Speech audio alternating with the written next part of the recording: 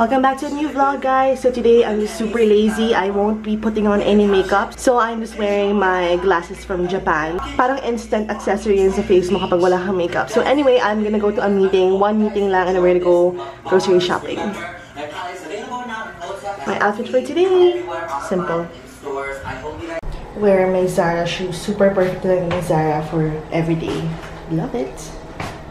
Now here at the meeting, I'm with Jennifer. Hi, Jen! Ordered carbonara. Ano to? Kuya? Carbonara ba to? Miso mushroom. Miso mushroom Pasta. And then kay Jen, ramen. Shoyu ramen. And then we have, this is the sweet potato, yung kinakain ni Benji. Love it. And then I have coffee. I asked for milk and they gave me a cow-shaped milk dispenser. Look. Ang cute!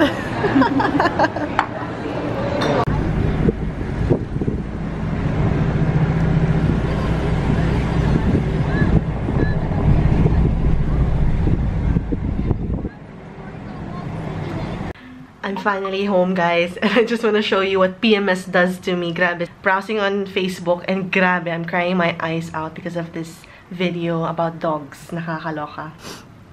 Ito yung mga nawalang dogs and then nahanap nila. Nakakaiyak. Ano ba yan? Bubbers!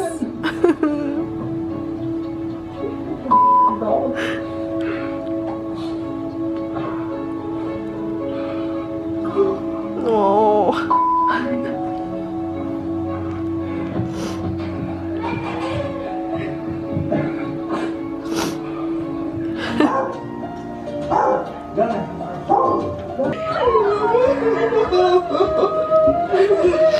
Ang cute pero nakakaiyak.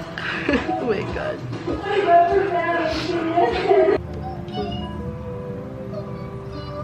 This is what girls go through every month. Oh my gosh, nakakaiyak, alerts. It's time to run, guys. So I've been feeling really bloated the past couple of days because of PMS. So let's run. Back home from my run, guys. Whoa, bakit ako dun? For breakfast today, I'm having muesli again. So I had this last night. Hindi ako nag-vlog, pero grabe, ang sarap pala niya. And you can actually eat it raw. Hindi pala siya kailangan lutuin. So I googled, and it's really perfect to go with soy milk. So I have some soy milk. Nag-order ako kahapon from Metro Mart. Here we go. So we have something from Kirkland, organic soy vanilla drink. And then you put that together, super duper sarap, believe me.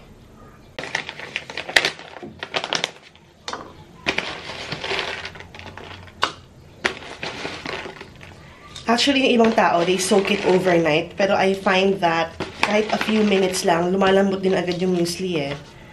Oh my gosh, I'm totally gonna get more of this. Sarap. Gift to sa akin ng sample room team. So it's from Healthy Options. There we go. Soy milk. Parang cereal. It's so good. There.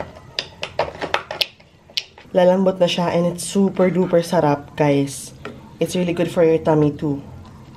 Maayos pa rin yung sala. I decided to move all of my work stuff sa bedroom na kasi medyo hirapan ako umupo dito. And then this one. I actually want to get rid of the sofa. So if ever someone wants to buy the sofa, please let me know. I'll give it to you at a good price. Kasi girl, ayoko na lang sa sofa na yan. I wanna change.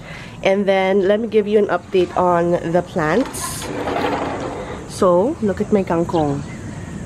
Grabe, tubong-tubo yung kangkong. I love it.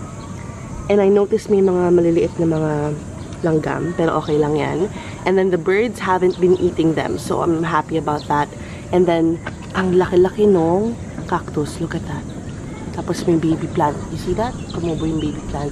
This one naman, nanganak ng madaming-madami. There. It's so cute as well. Ayan yung nirepot ko from there. Nirepot ko dito. And then, ito, as you can see, patay na siya. Okay lang yan. Hindi ko alam kung may tutubo, so I'm gonna work on that soon. This one is medyo naghihingalo, pero okay lang din. Ito malagong malago. This one and this one. A few days ago, ito, nakakat yan. Tapos nag-ano sila, nag-join together. Ang bongga, no? I don't know what to call these two. Pero sobrang lago sila, lalo na pag maulan, and then sa labas sila naka-ano. And then, may mga bago ulit tumutubo sa vine. Although, sobrang laylay na sila. Kaya kailangan ko silang, I don't know, nirerapat ko sana. Kaso tingnan mo yung nirerapat ko, girl, nasira lahat. Pero may tumutubong isang bago. So, hindi ko pa siya tatanggalin. So, ito ata yung from the original eh. Hindi ko lang alam. Pero yung mga nirepot ko kasi nasira. Naku, nagkadikit-dikit. Anyway, and then this one, patay na siya. This one, namatay, pero nabuhay. Buhay ulit. This one as well. And then this one as well. So, may mga tumutubo. So, hopeful pa rin ako na maging okay sila. It's a beautiful day today.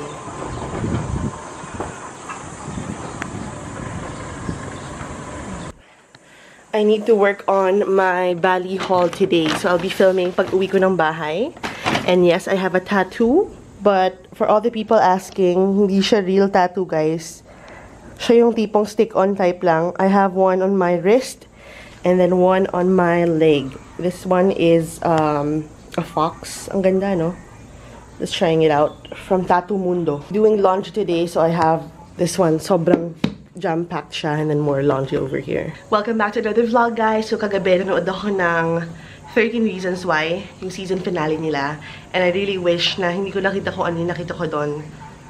Grabe. So, nandito lahat ng stuff ko, guys. And I got a few packages, plus more swimsuits for the next Bali trip. I'm so excited. Here's my simple look for today again, guys. So, mag-laundry muna tayo, and then we're gonna go straight to Rockwell for the ZARA sale. And then, babalik ko agad dito kasi I need to film a bunch of videos plus take a lot of photos kasi ang dami kong kailangan tapusin. So, yay! My bag is from Muy Bien Bonita. I'm gonna change my shoes pa pala.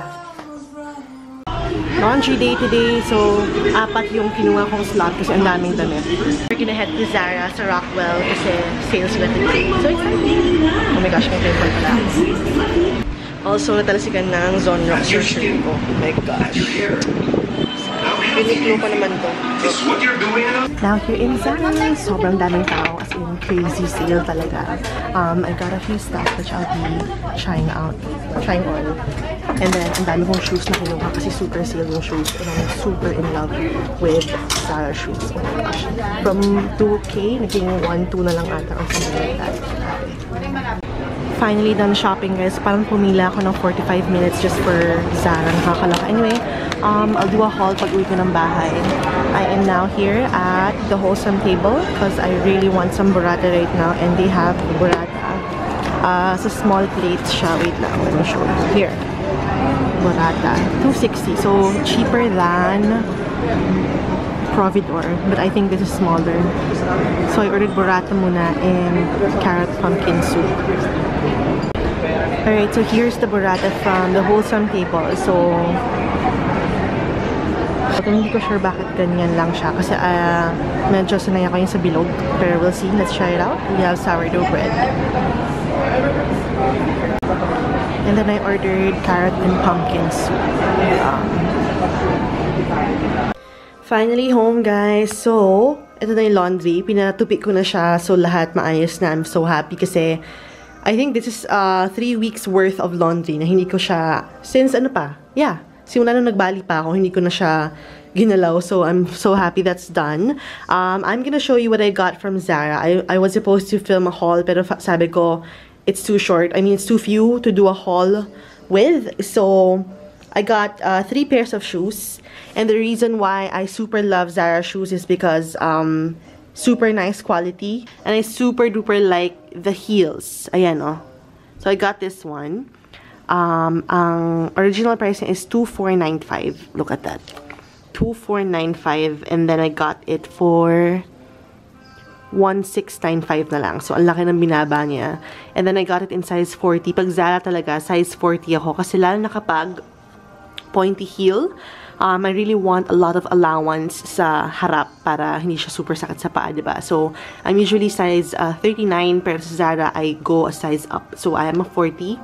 And then I got myself another pair of nude shoes. As you can see, yung heel niya, chunky heel. So, perfect siya. Hindi siya yung parang mamamatay ka sa sakit. No. Original price is $1,695. I got it 1,295 na lang. Nakakaloka yung sale. And then this one, I told myself that I really should invest on shoes na iba-ibang colors talaga kasi usually I have like the normal colors lang. So, I've been eyeing on this pair for quite some time now and I finally got it. Again, lahat yan size 40. This is a really nice one. Satin siya. Again, pointy. So, I got it in 40 again. Ang price ito is 1,295 na lang. From, I don't really know, nawala yung tag. So, that's it. I got 3 pairs of new shoes. And then, for the clothes naman, okay, hold on. Let me just lay them on the sofa. This is the first dress, guys. It's super duper nice. I like it. Ito medyo mahal siya. From 2,495, 1,995. So, parang mahal pa rin, pero okay na rin. I think it's nice. I like the quality din naman ng ZARA clothes. So, it's orangey red, orange red. This one is a really nice investment piece kasi pants siya. Gray pants. Wide-legged. And it's perfect. I love it. This one naman, 1,295. Ito, 1,295 na lang. Kaya sabi ko, kinuha talaga siya kasi 1,295. And then, the last piece that I got is something for traveling. Ano siya? Overall. Ang tawag doon? Hindi ko alam tawag sa kanya. Wait lang. From 2,495, 1,695 na lang. So, isa siyang ganyan. Hindi siya coordinates kasi nakadikit talaga siya sa sarili niya. And then, you just tie this together. Ang hirap ipakita, no? Pero I'll just do an OOTD pose.